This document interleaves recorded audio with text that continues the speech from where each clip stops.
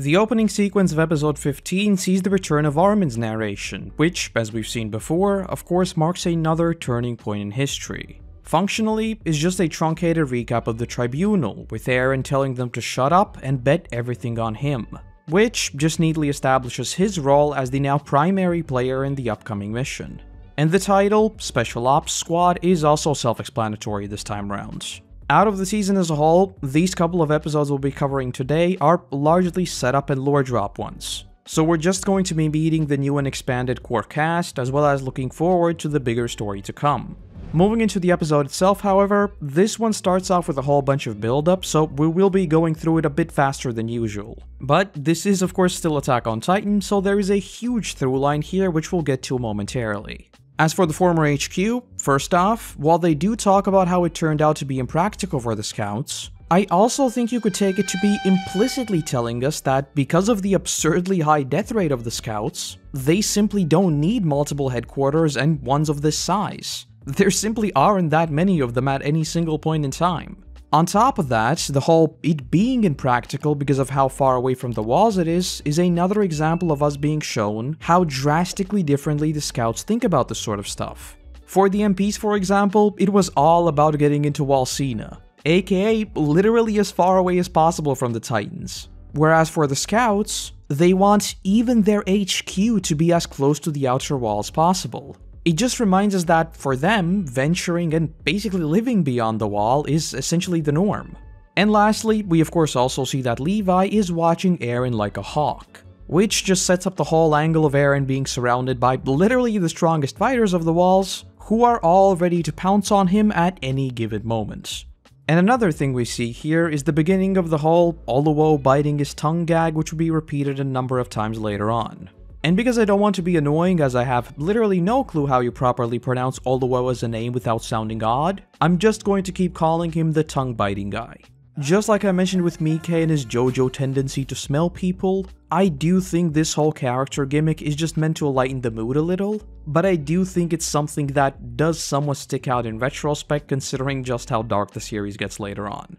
As we make it to the HQ, the series further builds up the scouts as these absolute legends, as we see Erwin name off each of their stats, almost as if they were some sort of playing cards or his own personal favorite Fortnite players. Oh my god, I just became the how do you do fellow kids meme. So far, the fight against the Titans has been all about survival. In most cases, it's not even a case of landing a killing blow so much as it is about just surviving the encounter. But here, we see that we are so far and away above just survival that they can track their kills and almost gamify the entire process. And of course, Erwin also spells this out himself, but it is also another reminder of what will happen to him if anything goes wrong.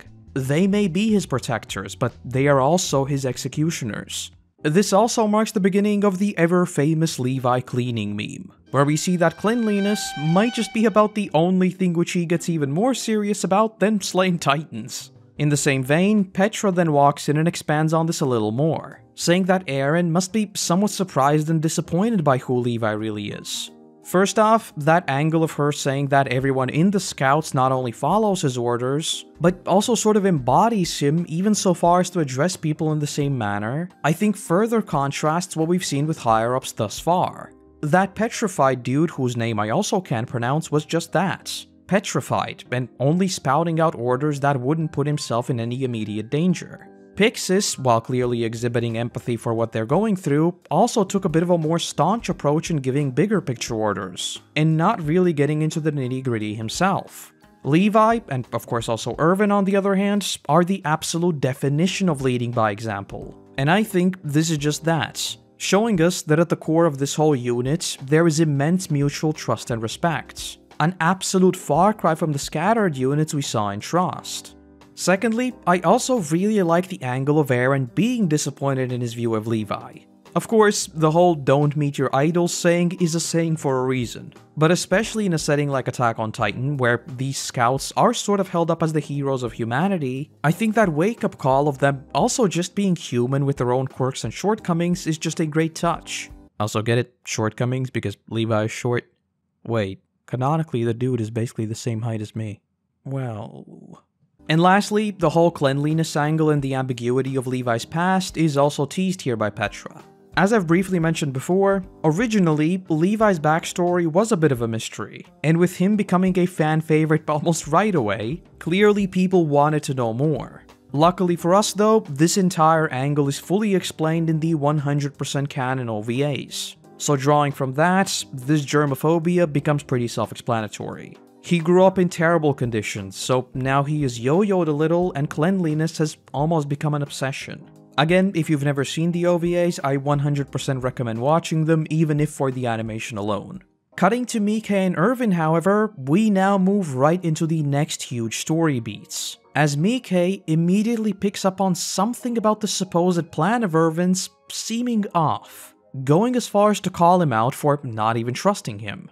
Not to repeat myself 100 times throughout this video, we'll get to this in just a second. Though as we cut to the scouts, we effectively hear the same sentiment repeated, with them too wondering about why new recruits will be joining them so soon. And if it still wasn't clear enough, Levi then explicitly says, "I am sure he's thinking much further ahead than us." Pretty blatantly saying, yeah, Erwin's plan clearly has some other goal, and this entire deal is no more than a stepping stone to a far bigger plan.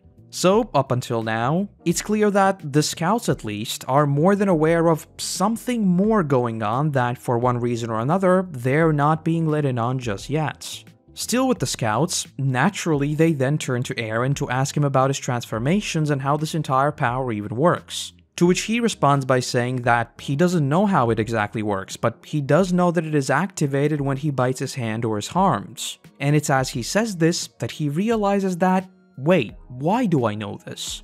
This is exactly what we talked about back in Trost during his first transformations. Without a shadow of a doubt, he immediately went to chomp down on his hand as if it was pure instinct. Though like I mentioned there, now we know that this way of transforming isn't nearly as common, with basically every other shifter more often than not using different means to transform. And then, as we delve into the memories of the founder, we'd of course see exactly where this biting the hand technique comes from. None other than Frida Rice.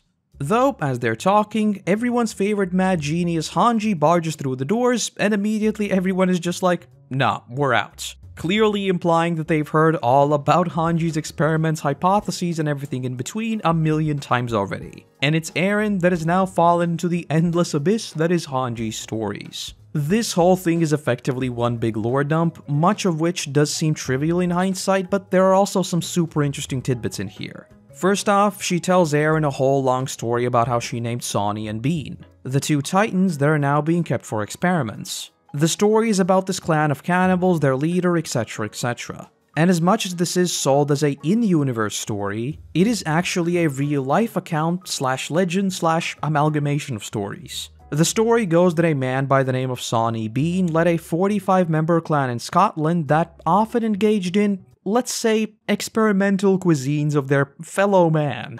It is still unclear whether these stories have any real-life merit or not, so feel free to read up on it in detail if you're curious. Also, her two previous titans named Alberto and Chicachironi are also referencing real-life people, with Alberto likely being a reference to Albert Fish, a serial killer in the 20th century, and Chicachironi potentially being a reference to a Russian serial killer named Andrei Chikatilo, I guess, or maybe Chikatilo, I don't really know. So the TLDR here is that these are not entirely random ramblings, and they are actually based on some real-life lore as well. I do suppose with the benefit of hindsight and us clearly knowing that, in actuality, the world of Attack on Titan takes place around the 20th century rather than the 1700s and 1800s we see within the walls, you could also make an argument that all of these stories she tells is a hint toward that exact fact. Based on our understanding of the walls as they stand right now, the people she mentions wouldn't even exist yet. But again, we of course now know that the rest of the world is far further ahead, and it is only Paradis that is still stuck in the 1800s, meaning that these people could have technically existed and somehow these stories might have reached Paradis. While I do think it's a bit of a stretch, knowing Isayama, I don't think it's too far out of the range of possibility. Returning to Hange's experiments though, she mentions that when cut off from light, the Titans become dormant. Something we wouldn't have to wait long to see firsthand as the walls were cracked open, so more on that soon. Another thing that I found interesting here is that Hange does actually have a lot of empathy for the Titans. Sure, the Titans do seem to be natural predators for humanity, but when they're nailed down and just sitting there, I think it's natural for a researcher to begin questioning their own actions, no matter how righteous they may technically be. And especially now that we know these are actually people, perhaps there is some sort of primal understanding there that she is hurting her own kind. Though the big thing here is of course the last thing she says, saying that she once kicked a Titan out of the way and he was as light as a feather, saying that up until that point she used rage and hatred to fight the Titans, but at that very moment she realized that there is something absolutely fundamental that they do not understand at all. Again, with the benefit of hindsight, we of course know that this is because the Titans aren't natural beings or anything like that, and their origin is Ymir who creates them within the paths, so clearly they won't abide by normal laws of physics. So for me, this is just that. Hange realizing that the way they've been fighting so far is missing a crucial angle that may completely flip the board upside down, because if the Titans don't even function by basic laws of physics, what else might they learn? Though the very last thing we see here, I think is deliberately there to subvert everything we just heard, as Erwin asks Hange to tell him absolutely everything. But as we skip to the next morning, we immediately see that he already knew all of it. He was covered in basic training, which to me says just that. We think we know a lot, but really, we know next to nothing. Even the scouts haven't found anything new, which I think just neatly sets up all the mysteries we'd be uncovering ourselves.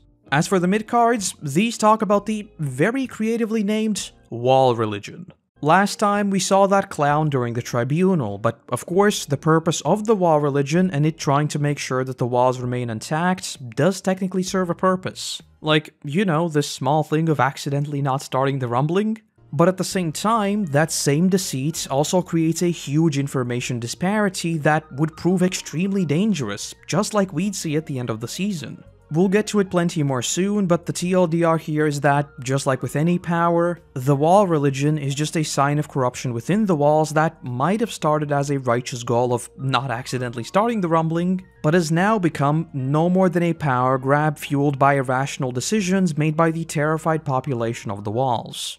Though it's then that an alarm is sounded because Hange's loyal Titan buddies have been slain.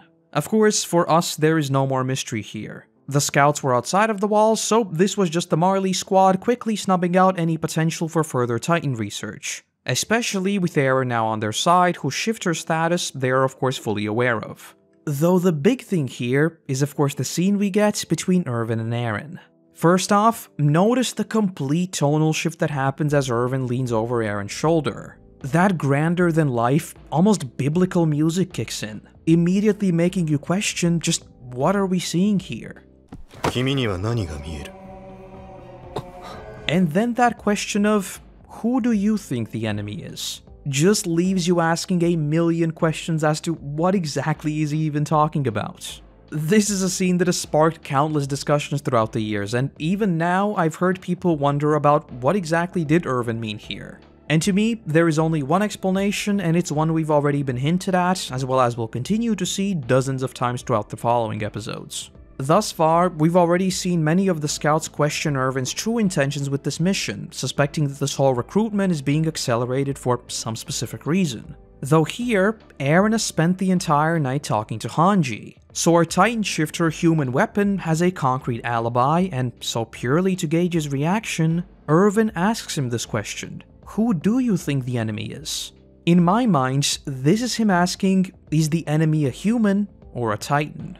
I think every single move he pulls both leading up to this point as well as in the episode to follow has only one single intention: to whittle down the number of suspects, then set up a honeypot and catch the person responsible because of a faulty piece of information planted by him. And to better illustrate that, let us move right into episode 16 and I'll explain exactly what I mean. The title of episode 16, What Needs to Be Done, is just as self-explanatory as the previous one, with Jean saying these exact words when referring to his decision of joining the Scouts. However, considering Erwin's actions in this episode, I think you could also use this little title to describe his actions. That is to say, all of his moves to deliberately alienate a large part of the recruits is a sacrifice that needs to be made in order to find out who's the sus one among us. Oh my god, I did it again. Moving into the episode itself, however, we see the inspection of their ODM gear with the hope of finding out if anyone has used theirs and could therefore be tied to the whole Sonny and Bean debacle. Again, not to repeat it again, we'll tackle the whole ODM gear mystery once we actually get to it later in the season. But of course, in classic Attack on Titan fashion, every time we see them talk about it, Annie just so happens to be chilling in basically all of these scenes, almost as if to deliberately taunt us every single second on a rewatch. The one thing that I find particularly curious here is Armin explicitly saying they actually helped the Titans. Because yes, Armin, yes they did. Almost as if they were trying to stop Parody from learning more about the Titans, huh? Again, remember our old friend Chekhov, and keep in mind that someone explicitly sat down and decided to include such a line. So I think they're included to just frame this whole thing as not some act of revolution from within the walls, but deliberately painting it as a malicious act. Which of course is exactly what Erwin would pick up on as well as base all of his assumptions on. Though before we continue with the ODM gear, we get a brief flashback of the fire where all the fallen soldiers are being burned. In terms of grounding the story before everything to follow and reminding us of what we've already been through, I think this scene was excellent. First off, that moment of Jean picking up the bone and not even knowing whose it is just reminds us of the sheer number of people who died during the mission. And of course also depicts the bitter reality of how, more often than not, if you die out there, all that will be left behind is the memory of you, and that is it. In Marco's case, it was obviously a safety precaution to avoid an epidemic. But for those venturing beyond the walls, well, it's likely they'll just be chilling in a Titan's stomach somewhere. Though secondly, I also think that this moment of regret and self-doubt is exactly what you would expect from people in such a scenario. Everyone here knows exactly what they've signed up for. And they also know full well that they are supposed to be the heroic soldier fighting for all of humanity. But at the core of all of that, they are still just regular people that are terrified out of their minds. Just like Levi's whole cleanliness which undermines his entire soldier persona, I think these human moments are ones that ultimately made all the big payoffs feel so earned. And of course, it's here where Jean channels that protagonist energy and says the episode's title, claiming that he will do what needs to be done.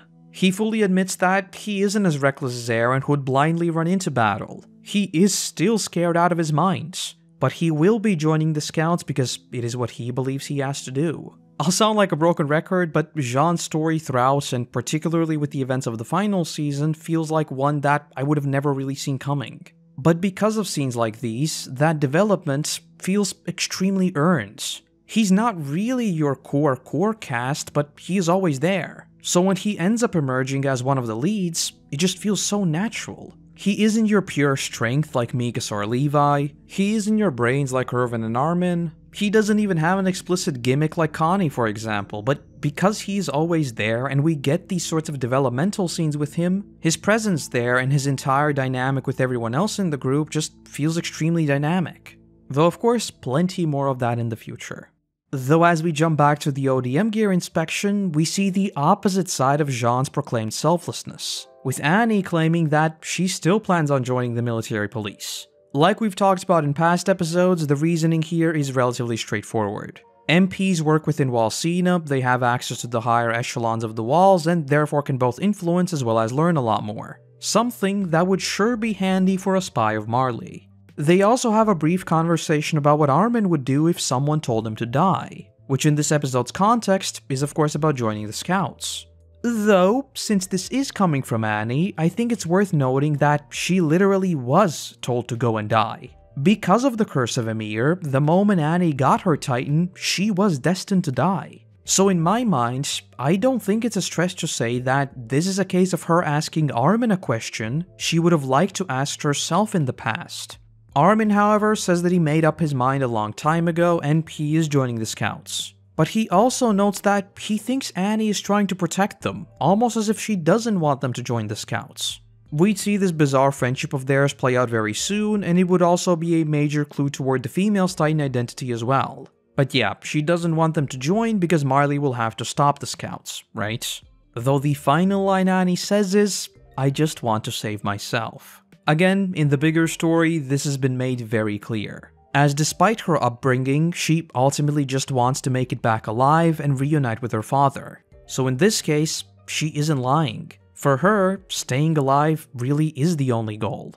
Though we then finally move into the enlistment ceremony where Erwin's big scheme is put into play.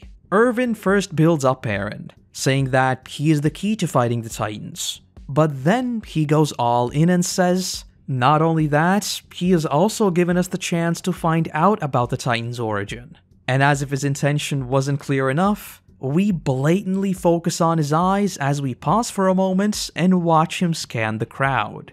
From this point on, every single one of Erwin's actions are designed to bait a response. Someone killed the Titans. Eren is a human who can transform into an intelligent Titan. There are 2 more intelligent Titans. Assuming they too are human, they have exhibited a clear motive to harm the walls. If that is the case, they likely killed the Titans to stop research into them. They used ODM gear, that means they are likely soldiers. If they are soldiers, they could be here. If they are here, they're trying to get even closer to Eren. Therefore, I will lay out bait. And to sweeten the deal even more, he then adds that this key is in Eren's basement. And surprise surprise, upon hearing which, we very conveniently jump to see Reiner's and Bertolt's reactions. Though speaking of the Marley duo, this of course also brings up the question of why don't they just go for Eren's home here and now? Eren clearly is the attack titan, one of the shifters Marley had lost. So it's entirely possible he has already accessed the memories of past users and knows something, right? Well, I think the answer here is twofold. First off, practically speaking, Shiganshina is huge. As much as it may seem small when we get the bird's eye views, and to be fair, it also looks relatively small in the series, some quick napkin math based on the size of the walls tells you that Shiganshina is roughly 7.4 thousand square kilometers. That is more than 5.5 Los Angeles and almost 10 New Yorks. So short answer, Titan or no Titan, even if they know exactly which house they were referring to, which they don't, just that it's under some rubble, traversing that territory would take a very long time. But to be fair, the depiction of trust in Shiganshina we see in the series is clearly nowhere close to these numbers, right?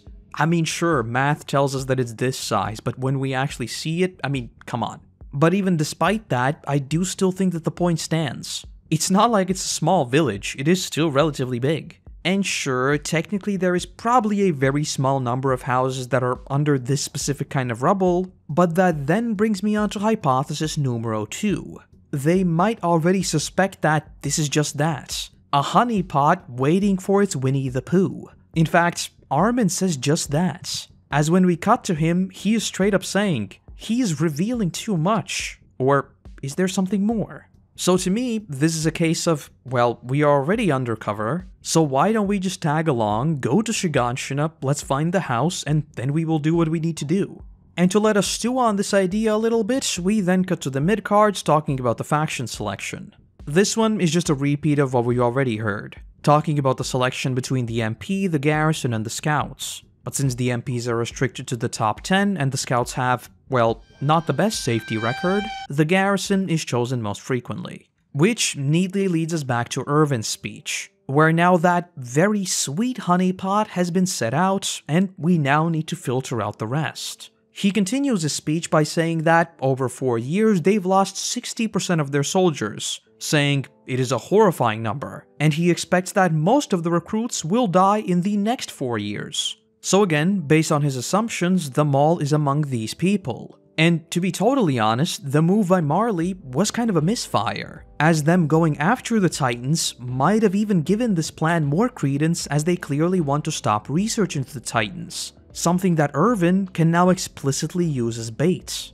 And so with that out there, he will go over and above to scare away as many people as possible to the point that one of the other scouts even tells him, Erwin, you've over-intimidated them, no one will be left.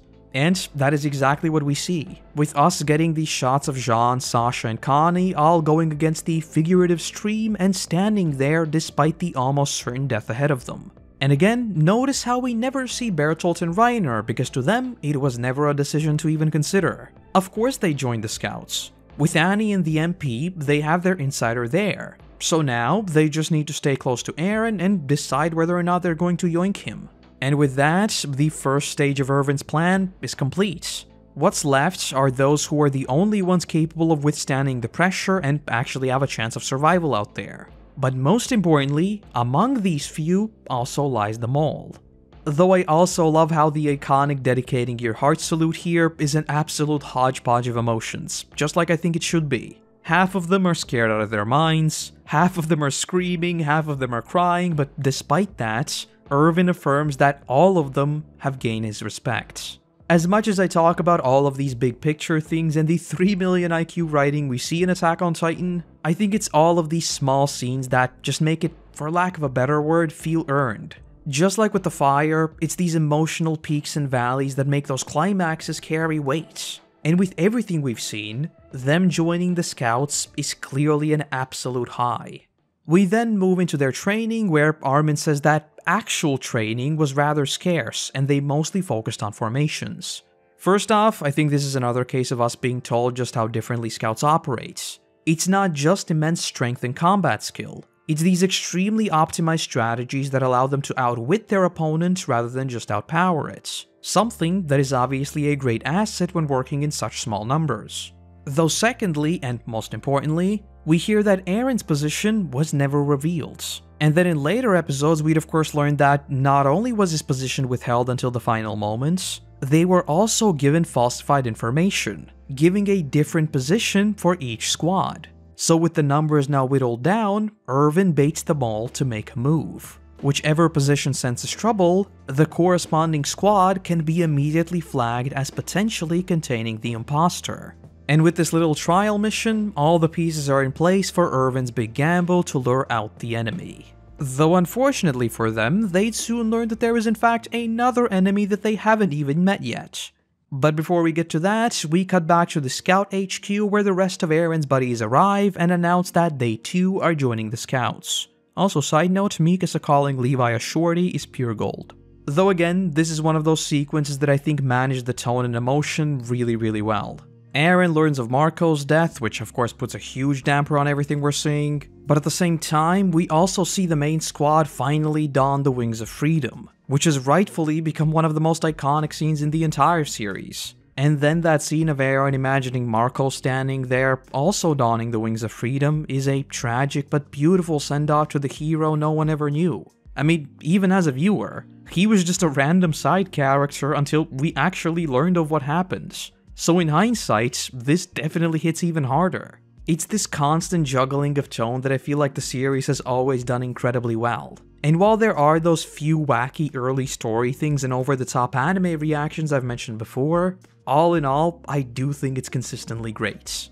Though one of the final scenes see a good old Jean and Eren standoff. Only here, Jean is the one being dead serious as he tells Eren to better not mess up because they are trusting their lives in him. A very obvious far cry from all the headbutting between them we saw pre-Trust. And the very final scene is just a blatant mirroring of the scouts we've seen. Only this time, it is Eren who is among the handful of chosen ones and other children are looking up to him, just like he was way back when. And oh boy, the music here just gives me the biggest chills imaginable. Obviously, with Attack on Titan, this uplifting tone is but a ticking timer to everything going wrong. But for that brief moment, there is hope. And with that, the 57th expedition begins, and so does Erwin's big smokescreen. That said, those are episodes 15 and 16. These are very much builders, but I have an inkling we'll be back to single episodes with the female Titan arc. Whatever the case, these ones are a ton of fun to come back to, considering just how much scheming there is going on behind the scenes. Which would of course in classic Attack on Titan fashion devolve into complete carnage once we enter the forest. But anyway, with that, it is time to venture beyond the walls, where we might just get a little more than Erwin bargained for, and meet an entirely new type of enemy with a suspicious resemblance to our very own Annie. So, I hope to see you then as we continue overanalyzing Attack on Titan. And that's the video. Let's be real here, all of us are just clamoring for the 1 hour special episode, so I hope this helped tide you over a little. Like I've already mentioned before, these should speed up in terms of releases now that I'm wrapping up some other major projects on the channel, so I hope you're looking forward to that. Plenty more Attack on Titan in the future. And be sure to drop a sub to not miss any of those uploads in case YouTube decides that, yeah, we're not going to recommend this anymore. But anyway, with that, I want to say a massive thank you to our current patrons and YouTube members who allow me to produce even more of these for you all. Without you, there'll be a whole lot less of my ramblings, so seriously, thank you, thank you. Other than that, I want to say thank you very much for watching, I hope you have a great day, and hopefully, I'll see you in the next one. Bye-bye!